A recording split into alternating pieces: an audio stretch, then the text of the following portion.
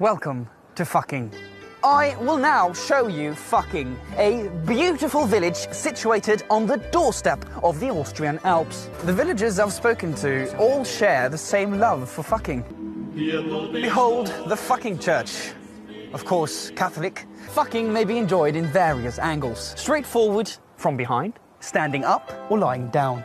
And last but not least, it's very enjoyable in the air. Here we have the fucking school, where the fucking children learn everything there is to know about fucking. Historically, fucking was mostly popular amongst men, but during the 20th century, women have also come to love fucking. And this is the special fucking farm, where if you spend enough, you can rent your very own fucking horse.